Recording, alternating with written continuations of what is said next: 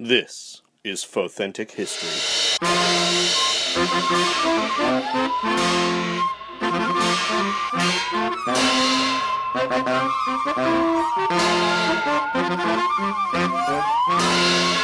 Hello and welcome to the podcast. I'm Brian Young. And I'm Holly Fry. So, Holly, Yes? are you interested in talking about criminal activity? I love talking about criminal activity, which is not to be confused with participating in a criminal activity. Yeah, I mean, admiring or talking about criminal activity doesn't necessarily mean that we're going to engage in any. Yeah. Well, I mean, I'm not going to speak for you, but I have no intention to. I'm frankly too lazy. So, in a galaxy as large as this, though, inevitably criminal activity is going to happen.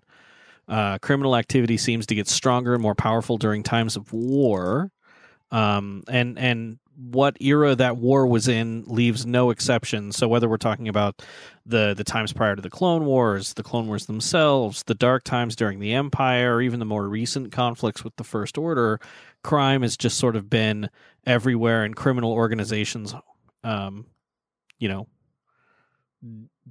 do that sort of things. And so wherever crime runs rampant, a criminal enterprise will come together to make it more like a business. An illegal business, but it's still a business nonetheless. Many of these organizations are very well organized. And these groupings took a lot of forms historically. In some cases, they could be headed up by families. Others would categorize themselves as syndicates. And yet others took to restricting competition and maintaining high profit margins as a cartel.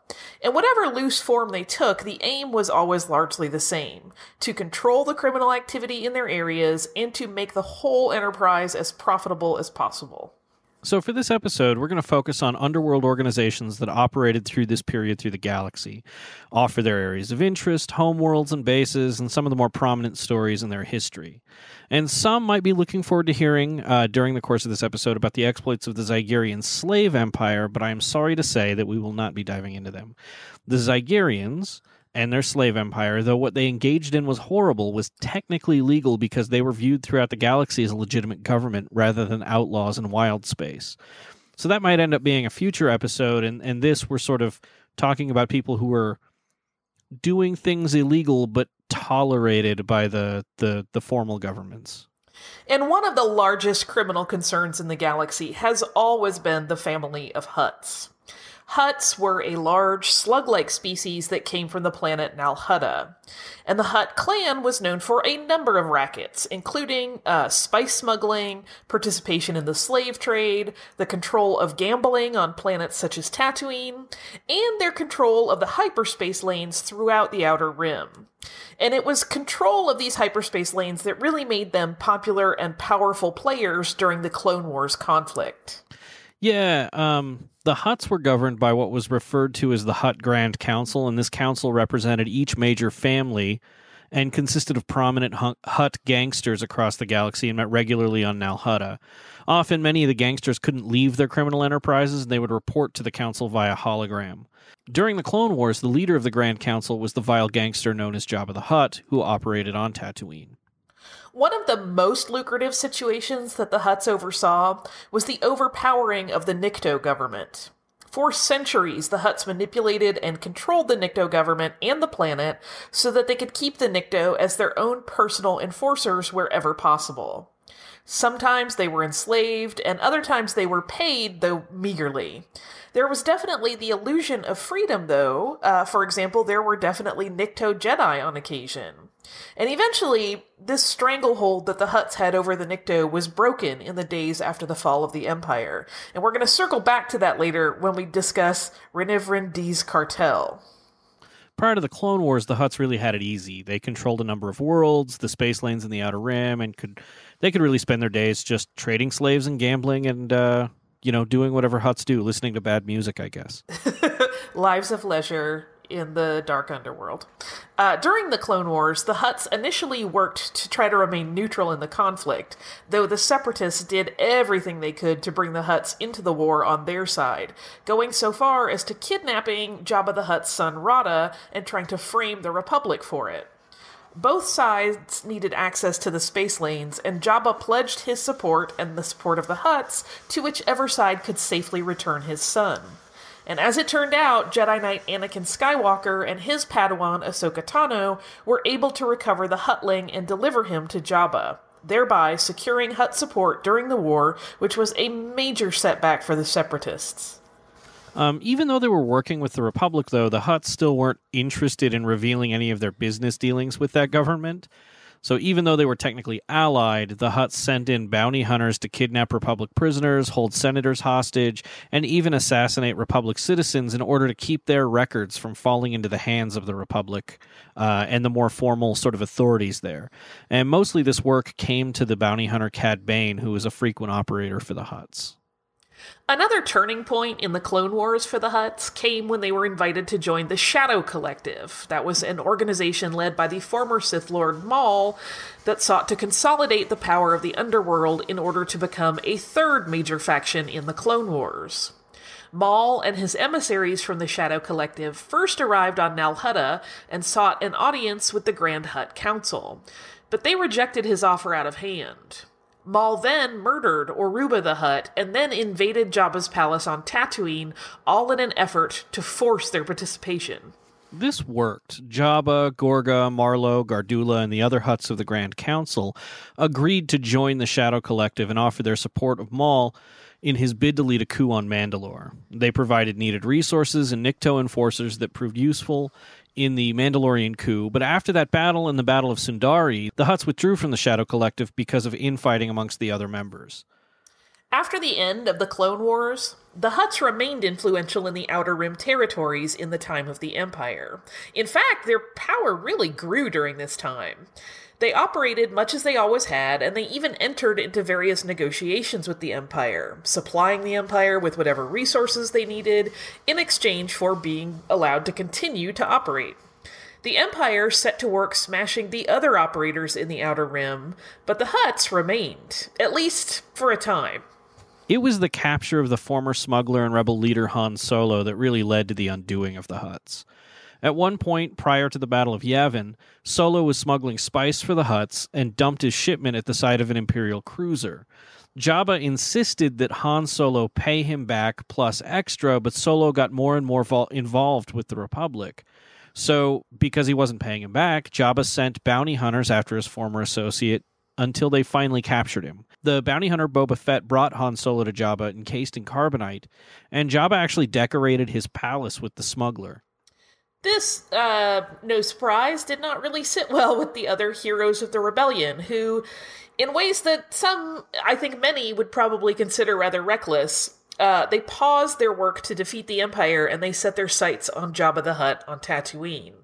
They were able to rescue Han Solo, destroy Jabba's operation, and Princess Leia Organa herself strangled Jabba to death. Though the other families tried to fill the power vacuum that was left by Jabba's death, there was really no recovering. And from that point, the Hutts really faded into history as a top-rate criminal organization. So next we're going to talk briefly about the Red Key Raiders, which was one of the organizations that tried to establish dominance on Tatooine in the wake of Jabba's death and the sort of the implosion of the Hutts. It was led by a Weequay named Lorgan Mulvalon, and the Red Key Raiders tried to maintain the appearance of a legitimate front as a mining company to mask their criminal work. They tried to buy their way into power by purchasing weapons, droids, mining equipment, and other material from the Jawa traders on Tatooine. And while operating their mining concern, they worked to shake down other legitimate businesses across the Tatooine landscape, essentially running a Gamorrean-fisted protection racket. At one point, Lorgan Mulvalon even invaded the entire settlement of Freetown on Tatooine and fought against both the local law enforcement and the Tusken Raiders indigenous to the planet. The law enforcement, led by a self-appointed sheriff named Cobb Vanth, repelled the attack, and he had actually set to replace the Hutts himself. In the wake of an uncertainty in the galaxy after the Battle of Endor, Vanth and his associates had found an orphaned Huttlet named Borgo on Tatooine, and they retained the services of Jabba's former Rancor keeper, who'd obviously lost his job, to raise it in the hopes that they could put it on the Hutt throne after training it to be loyal to them. But unfortunately, that is where the historical record of both the Red Key Raiders and their enemies in Freetown ends. So hopefully, at some point, some anthropologist or archaeologist will unearth additional information, but that's all we know for now. Yeah, I'm really interested to see what actually ended up happening with that situation with Borgo the Hutt. Yeah, I mean it's fascinating from an anthropological standpoint. The idea of an alternate species raising a Hutt to be a leader, you have to wonder how that will compare to the standard approach of Hutts raising Hutts to be leaders. Like, certainly there's going to be some differences that are just unavoidable that would be really fascinating to examine. Yeah. No, that would be interesting. So next, we're going to talk about Black Sun, which might be one of the most notorious criminal enterprises in the galaxy. Led by a council of Feline, they came into prominence during the Clone Wars when the Jedi shifted their focus from law enforcement and peacekeeping operations to military work with the Republic and its clone army. Black Sun was a significant player in the slave trade. They were also into various smuggling operations, but the most lucrative was illegal narcotics. Like most other criminal enterprises, they dealt in protection rackets as well, hiring lots of muscle and bounty hunters for the job. And the organization was overseen by a council of Feline noblemen from their fortress on Mustafar, although they also had a base on Ord Mantell. Feline were a green lizard-like species that were able to project pheromones from their body that could elicit certain feelings in those around them. It was a handy skill when trying to maintain influence in negotiations, but it wasn't all-powerful. They, too, were courted by Maul's Shadow Collective, and once Maul's brother, Savage Opress, beheaded the leader, they agreed to join the cause. Because of their base on Ord Mantell and their position in the Shadow Collective, they participated openly in a battle during the Clone Wars in the orbit of Ord Mantell, repelling an attack by General Grievous and Count Dooku. We have actually talked a little about it on a previous episode. Yeah, so after the Clone Wars ended, that was the Mother Talzin episode, right? Correct. So go back and check that one out. After the Clone Wars ended, Black Sun proposed an alliance with the Pyke Syndicate that was rejected, and we'll hear about that feud next. And they thrived after the formation of the Empire, operating in the Outer Rim and even inside the Empire during this time. They would look for pilots and try to forcibly recruit them into their organization, which was how they ran into former Jedi Ahsoka Tano a year after the formation of the Empire. Naturally, she rejected their offer for employment. But she wasn't the only rebel to get a start with Black Sun. Both Sabine Wren and Ketsu Onyo began their careers as hired muscle for Black Sun, although neither of those lasted long, as the Galactic Civil War sparked hotter. So that sort of wraps up Black Sun. Now we'll move on to the Pyke Syndicate. Now they were a spice-dealing cartel based on the planet of Obadiah. They were extremely powerful and controlled almost all processing of raw spice in the drug trade. And they operated the route directly from Kessel to Coruscant, and Pykes themselves were humanoid, though they had big bulbous heads with tiny faces set inside them. They were powerful operators long before the Clone Wars began. In fact, even before the Battle of Naboo, then-Chancellor Finis Valorum sent Jedi Master Sifo Dyas to negotiate with them to loosen their grip on the spice trade.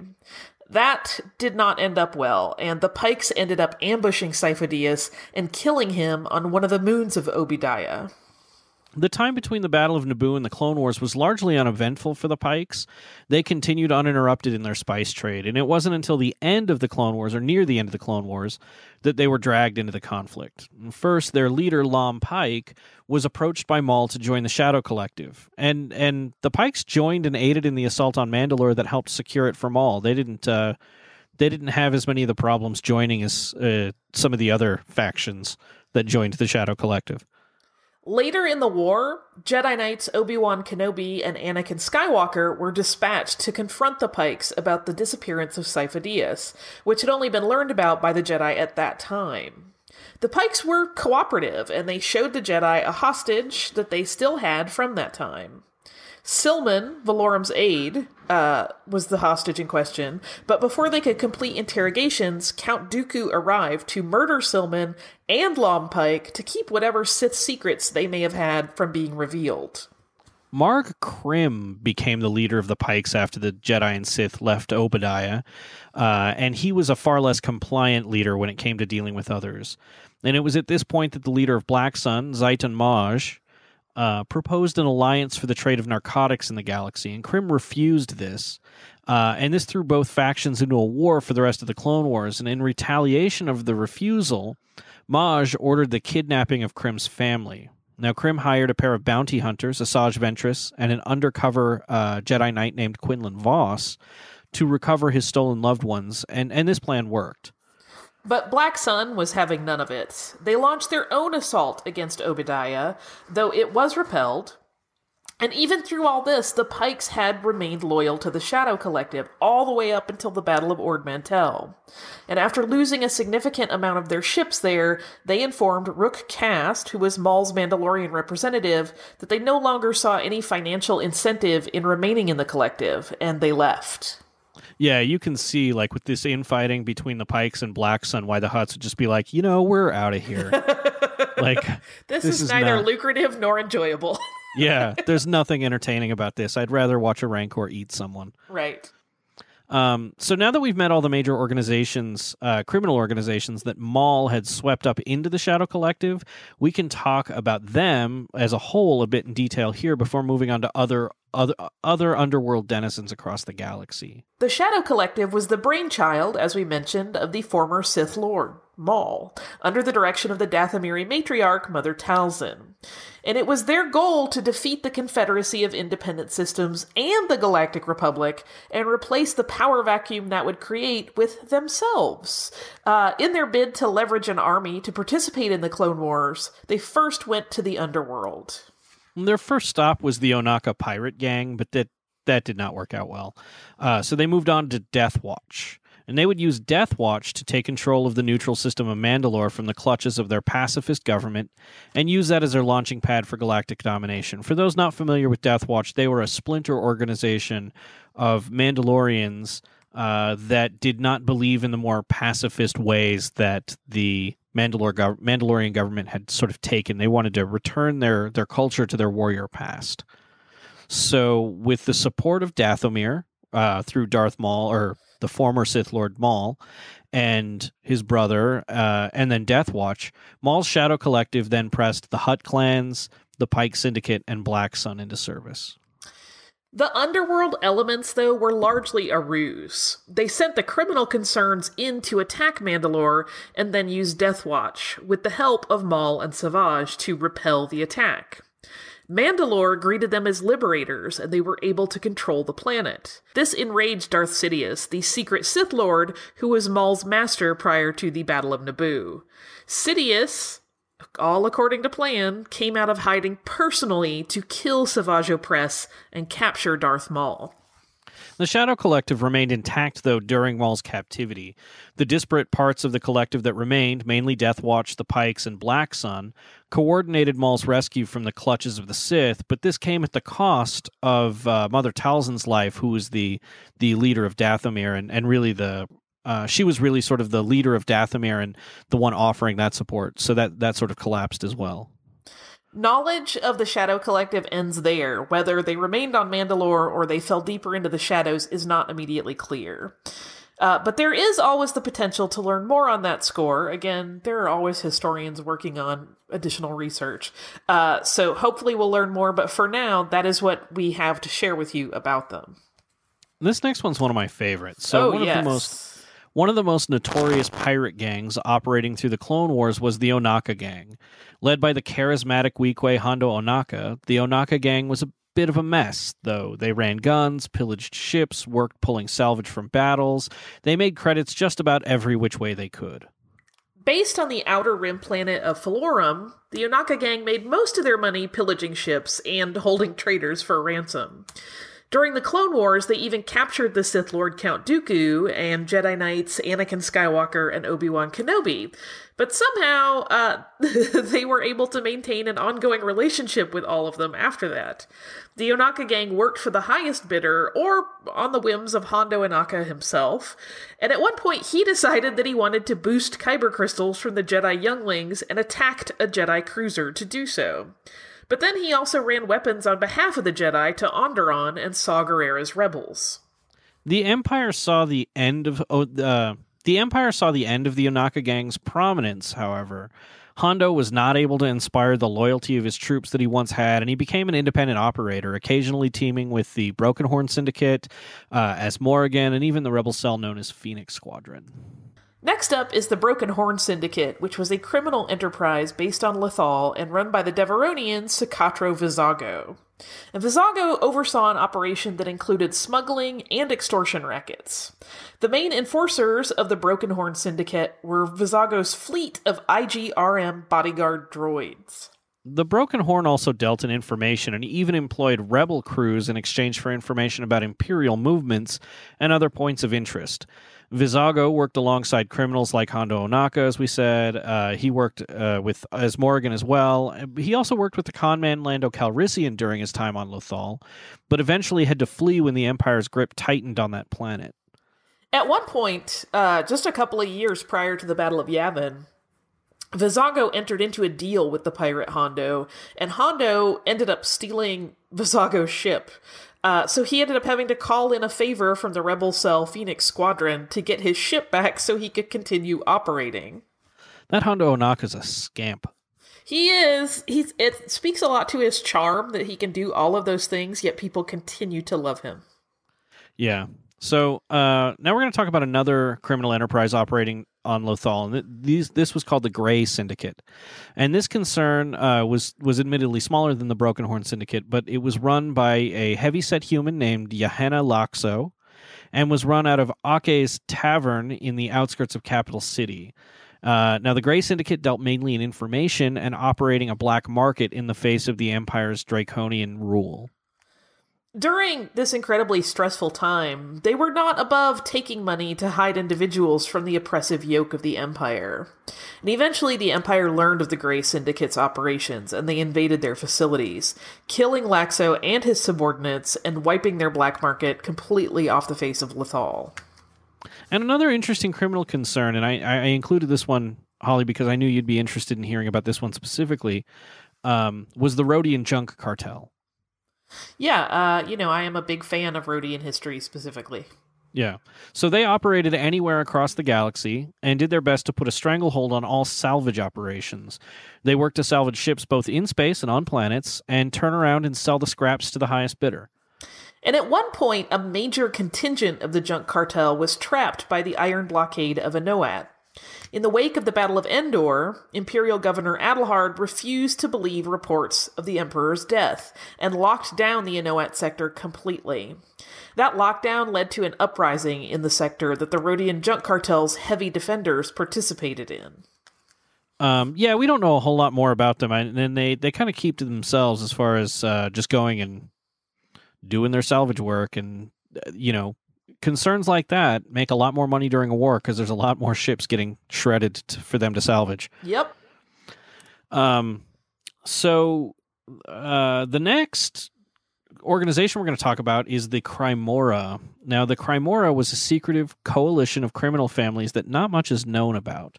They would use their influence to back other criminal elements like pirates and smugglers. During the time of the Empire's height, they were backing enemies of the Empire, which forced the Empire to negotiate with the Hutts rather than the Crymora for the resources that the Empire wanted. The Crymora was heavily allied with the droid Gotra, which is in itself a fascinating group of criminals. The droid Gotra consisted mainly of battle droids that had not been deactivated after the end of the Clone Wars. They fought for droid emancipation, and they worked as muscle for the Crymora. Their activity was limited largely to the industrial areas of Coruscant in the lower levels of the city planet. The droid Gotra was actually the party responsible for hiring Dr. Afra, a prominent droid archaeologist, to recover the 000 personality matrix, but she betrayed them and turned that over to Darth Vader instead. And the most recent cartel that we have information on would be for the powerful Nikto concern run by Rinriven D. About 25 years after the formation of the New Republic, D ran this incredibly powerful enterprise from the planet Bestatha. D himself started as a lowly spice dealer in the days of Jabba the Hutt, but built the cartel named for himself one piece at a time. He built a respectable criminal empire, but it didn't launch into hyperspace until he received backing from the powerful Axamine warriors. This paramilitary outfit, the Axamine warriors was actually a front for the First Order. And they stepped up their efforts, and at that point, when they got this influx of cash, and marauded the shipping routes to and from the planet Ryloth, as well as increased their smuggling, spice dealing, and extortion efforts. Eventually, they appeared on Senator Leia Organa's radar, and she, along with fellow Senator Ransom Casterfo, began investigating. Dee used this opportunity to kidnap Organa and negotiate with her. He wanted the New Republic to relax its stranglehold on hard spice, and in exchange, he offered her a bottle of Tonneray wine from Alderaan and a holocube of her murdering Jabba the Hutt. And it was at this point that he explained to her that she was the revered Hutt Slayer in Nikto culture, because her act in killing Jabba helped free the Nikto people in a way they had not been able to do or experience freedom in generations. Organa refused his offer and escaped, and they went their separate ways, but their paths would cross again, and soon. Leia ended up killing Dee herself while escaping the Axamine warrior base on the planet Cybensko. She was there investigating ties between the Axamine warriors and the First Order, and since she disrupted their operations so thoroughly, the New Republic thought it was safe from further First Order threats. Little did they know. Yeah, that was not the case. But to wrap up, this gives you a pretty standard cross-section of what criminal organizations were operating in the galaxy at this point in history. And this is, of course, by no means an exhaustive list, because, one, there can always be more that we discover. But this is certainly what we had time to discuss and what we had access to in terms of historical records. There are lots of other cartels and syndicates out there that were not so public about their operations, and we don't know of them yet, although there are suspicions in various arenas about what they might do and what they might be called. And there were certainly apocryphal tales of other criminal enterprises throughout history, and that could be an episode on its own as well. But hopefully this gives you an overview of just criminal activity in general, what sort of organizations were out there from the time before the Clone Wars and into the time before the new galactic conflict between the Resistance and the First Order started. It's a lot to take in, and we covered a lot of time there, although it might not seem as that way. Yeah, but that's like we said, a broad overlook at the kind of criminal activity that was pretty common in the galaxy. Yeah. Do you have a little bit of listener mail for us? I do. I have an email from Jessica Baker, and she writes, "Hi, Holly and Bryan. First off, love your podcast. My son and I really enjoy the Star Wars episodes. And this week, we were listening to the one about Florin and Gilder, and as I listened to your history, it didn't match up to the movie. So it got me thinking. In the rest of your podcasts, how much is based on fictional history, and how much do you just make up? Here I was listening to the Star Wars episodes thinking I was learning more about the actual canon storyline, but now I'm not so sure. So how much is baloney, and how much is fictional fact? Keep up the great podcasts, Jessica." No baloney. None whatsoever. Zero. If we don't have a source on it, we don't fill in with made-up stuff ever. So on that Princess Bride episode, specifically, the disparity is that you're looking for the movie, and I don't think we'd be able to have written an episode based on just the movie. So I went back to the original source material, which was the book written by William Goldman. And so all of those details that you didn't remember for the movie were actually all in the book. Yeah. Same with anything we talk about. If it's something you haven't heard about, I promise it's out there. It just maybe is not something that's come across your eye space yet. And if it's Star Wars, we play very much in the canon. And if it's not, you'll notice that the word legends is somewhere in the description or the timeline or the title. Yeah. That's our little clue that it is something that exists, but is not part of the forward going canon interconnected stuff. Although parts of it may be at various points.